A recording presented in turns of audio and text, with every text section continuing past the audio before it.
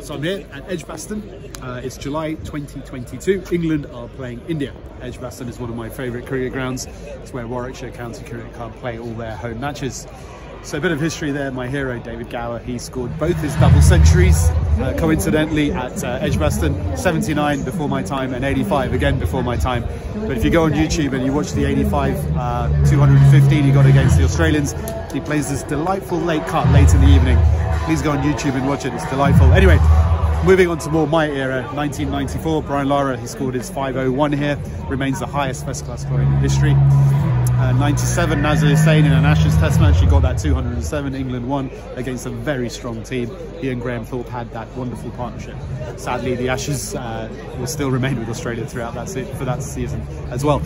And then 1999, the most famous World Cup match in history, South Africa, Australia, semi-final.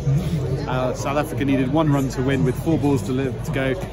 And that crazy run out happened thanks to Mark Waugh, Fleming and Gilchrist. And then forward on 2005, obviously that great Ashes test match, England won by 2 runs. That's one of probably our most precious of all Ashes memories. So yeah, this ground has a lot of history. England generally do well here. They enjoy the pitch, they enjoy the crowd.